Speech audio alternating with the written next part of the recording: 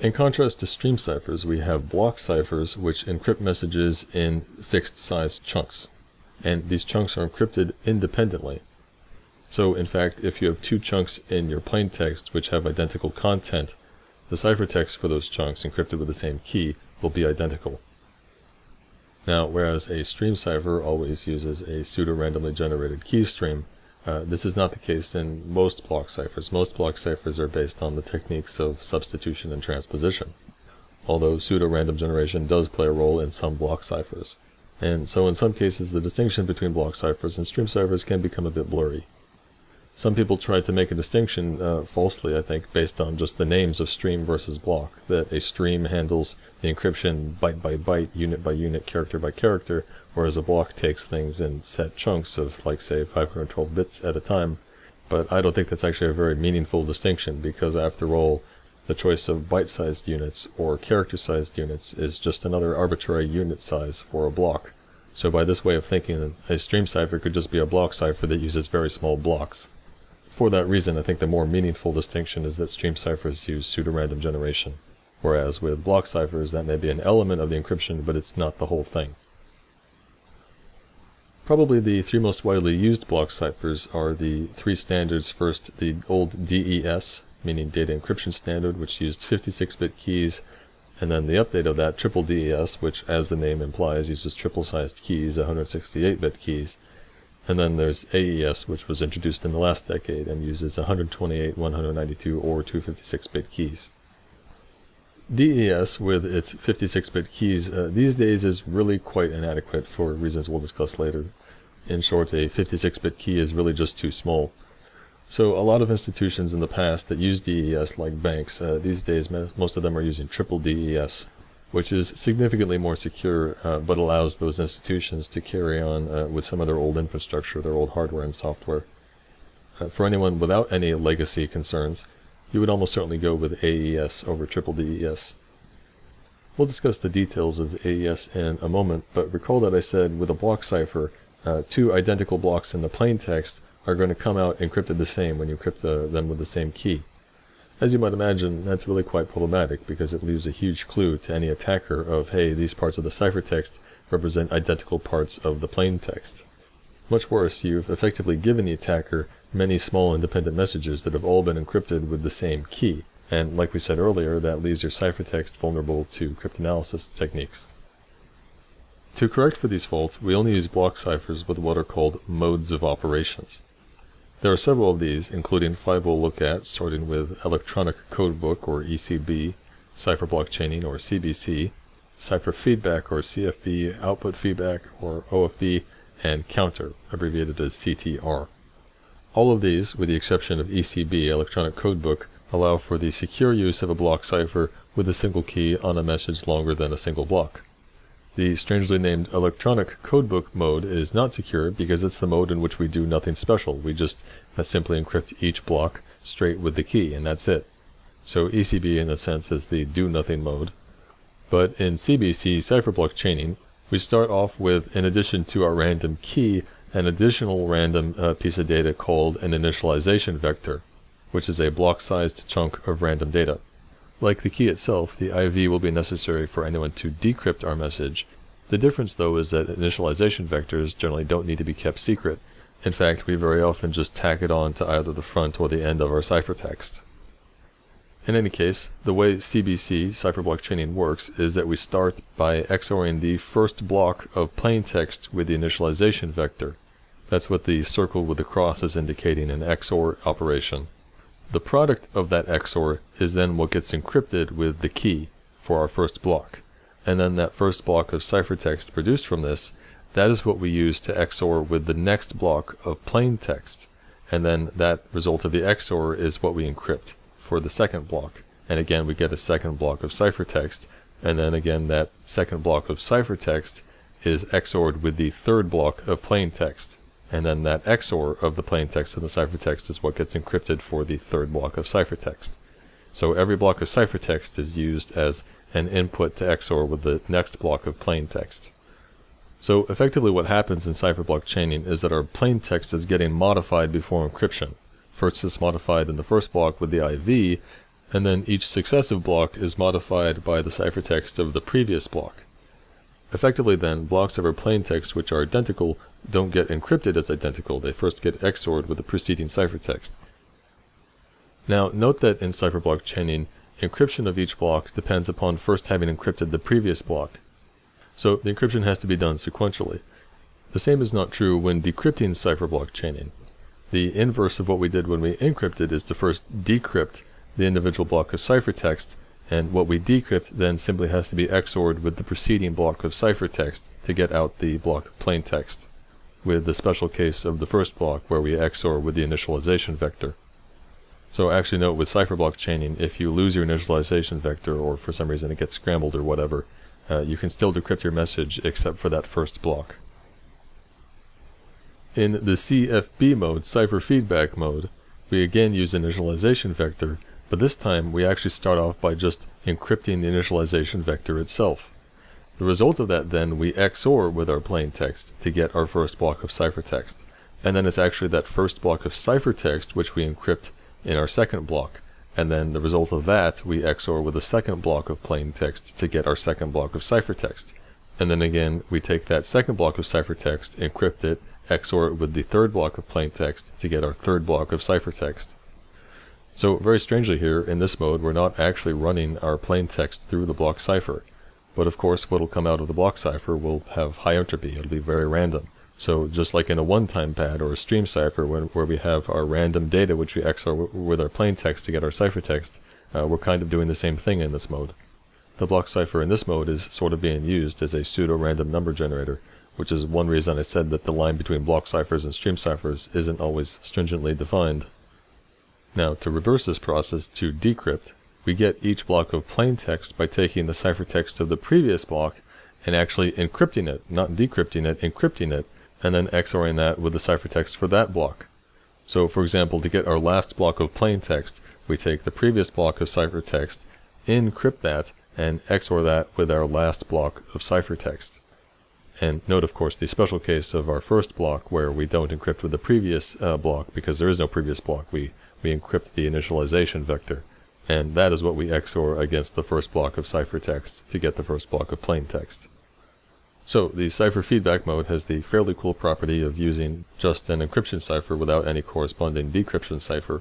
And again, like in cipher block chaining, whereas encryption must be done sequentially, decryption can be done in parallel. You can do each block independently, because decryption of each block only requires the ciphertext of the previous block, which we already have because we're decrypting rather than encrypting.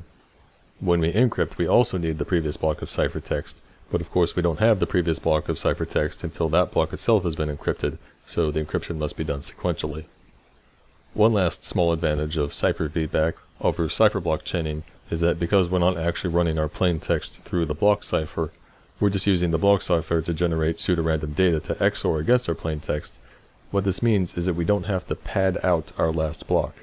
With cipher block chaining, if our data isn't evenly divisible by the block size, then that last block has to be padded out. And so that requires some scheme of denoting in our ciphertext how long the plaintext actually is and how much is just padding. With CBC, with cipher block chaining, our ciphertext can be precisely as long as our plaintext. We don't have to pad it out. The output feedback mode is very similar to the cipher feedback mode, with the one difference that what we use as input to the block cipher is not the preceding block of ciphertext, but the preceding output from the block cipher. Hence the name of output feedback rather than cipher feedback. Understand that cipher is sometimes confusingly used as a synonym for ciphertext, so in cipher feedback, cipher refers to the ciphertext. Anyway, the basic principle here is the same. We're effectively generating a pseudo-random stream of data, which we are then XORing against our plaintext to produce our blocks of ciphertext. The advantage of output feedback, though, is that we can actually generate that entire pseudo-random stream before we even involve the plaintext at all. This means we can actually do the bulk of the work ahead of time before we even have a plaintext. We can just randomly pick keys and initialization vectors and generate a whole bunch of pseudo-random data to use later on. And that's extremely helpful performance-wise in certain scenarios. Like, say, for a bank that has to do lots of encryption all the time. With the output feedback mode, the hard work of the encryption can be offloaded to one part of the system that just churns out key streams all day, and when another part of the system actually needs to do some encryption, it can just grab one of those key streams and do its encryption simply with an XOR. And note again that in this mode and in the cipher feedback mode, the distinction between a stream cipher and a block cipher becomes extremely blurry. And last thing about output feedback is it has a nice advantage that the decryption process is precisely the same as the encryption process. We just swap in the ciphertext in place of the plain text. The counter or CTR mode is another stream-like mode of operation. This time though, the initialization vector, for fairly obscure reasons of technical terminology, is generally not called the IV, it's called the nonce. Yet it's the same idea. It's a random block-sized piece of data. And just like in output feedback and cipher feedback, our goal here is to generate a pseudo-random key stream based upon this random input and our key. And as usual, we get our first block of the key stream by simply running it through the block cipher. To get our successive blocks of the key stream though, this time in counter mode, we simply modify the nonce according to some simple function, most commonly a function that simply increments the nonce, hence the name counter. Now, for some time there was some concern about this counter mode that using a simple function like just incrementing our nonce would make our key stream too predictable. These days, however, it's generally accepted because it's recognized that the true randomness of the key stream should be provided by the block cipher, and any good block cipher should have radically different output when you make just a small change in the input, which is what happens when we increment our nonce. So here, for example, when our nonce starts in hex C59BCF35 something something something and then ends in a 0, the output of that run through our block cipher should be totally unrelated to what we get when we run C59BC535 something something something 1 through the same block cipher with the same key. If that's not the case, then that's a weakness of the block cipher itself, and we have deeper problems than a problem with our mode of operation. So, a simple incrementing function is most commonly used in this mode, though alternatively you can use any function as long as that function produces output that doesn't repeat, or at least doesn't repeat for a very long time. The goal here, of course, is that the input to the cipher in each block is unique, so there's no two blocks that get the same input to the cipher. Note that the counter mode shares with output feedback the property that the key stream can be generated entirely ahead of time. But note that it also has the advantage that the key stream can be generated in parallel. It doesn't have to be generated in sequence. So now, looking at an actual block cipher itself, AES, the Advanced Encryption Standard, as I mentioned, is today's predominantly used symmetric encryption algorithm. However, the algorithm itself in the standard is actually called Rijndael, which is a portmanteau, a word combination, of the names of the two creators of the algorithm, two Belgians, Joan Damon and Vincent Ryman. I believe that's how it's pronounced, R-I-J-M-E-N. This Rijndael algorithm was actually selected in a contest. There was a years-long selection process in which several candidates were scrutinized, and in the end, Rijndael is the one that was selected in 2001. And it was selected not just for the integrity of its encryption, but also partly because it offers pretty good performance, which is fairly important in an encryption standard, particularly for high-volume use cases, like say what a bank does. You want the encryption and decryption to take as little time and computing resources as possible. While the Rijndael algorithm itself will allow for block sizes and key sizes of 128 up to 256 in increments of 32, so 128, 160, 192, 224, and 256, those are all valid block and key sizes. In the AES specification, the blocks are always 128-bit, and the key is a choice of 128, 192, and 256 bits.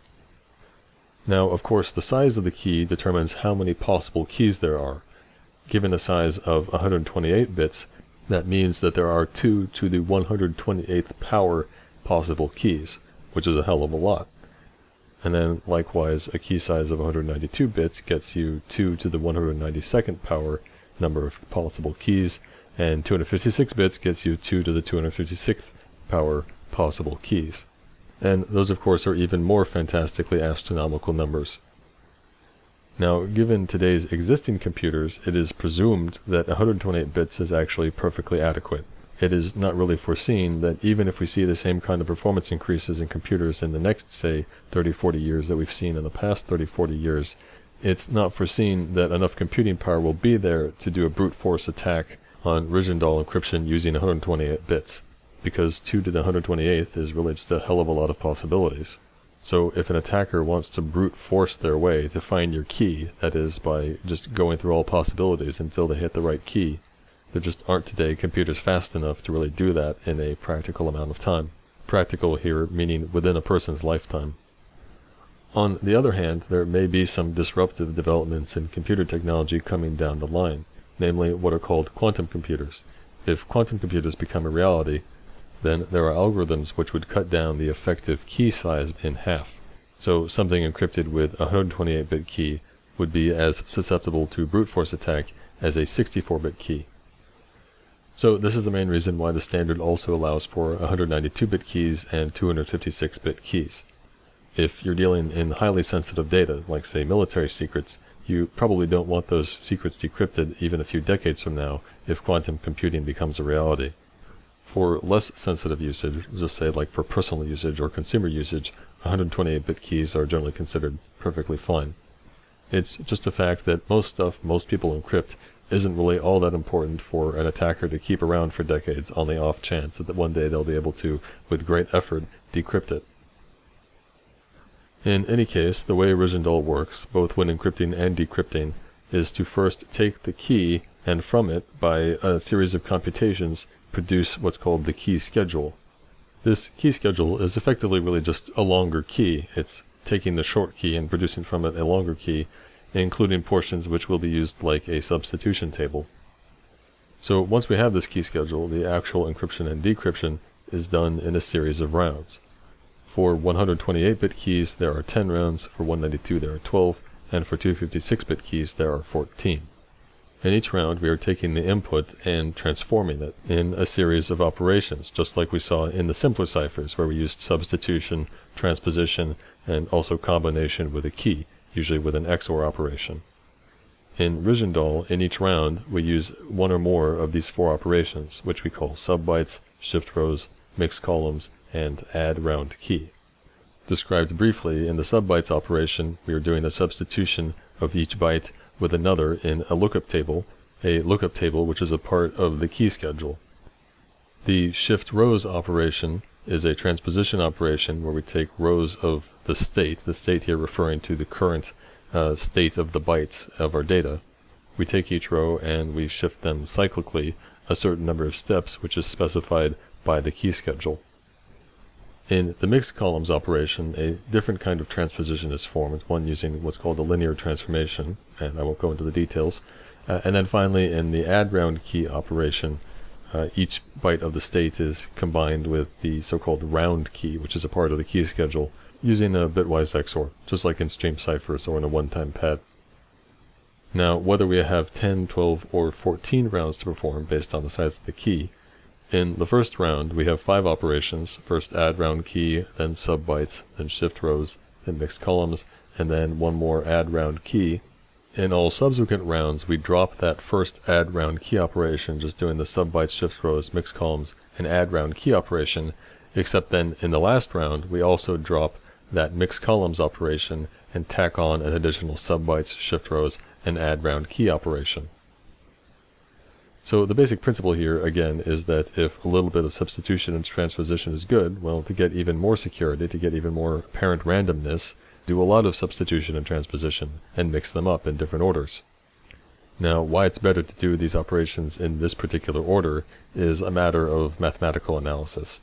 The real trick in designing encryption algorithms is generally not so much in coming up with some combination of the basic techniques like substitution and transposition, but rather the difficulty is in proving that the particular substitutions and transpositions and XORing that you're doing is actually effective, that it is actually increasing the randomness of the output rather than doing no good or possibly even being counterproductive. It's actually quite possible to do additional operations of transposition and substitution that actually detract from the strength of your encryption. So that's a good reason why you don't try and roll your own encryption algorithm. Creating an algorithm isn't hard, but creating one that stands up to real scrutiny definitely is.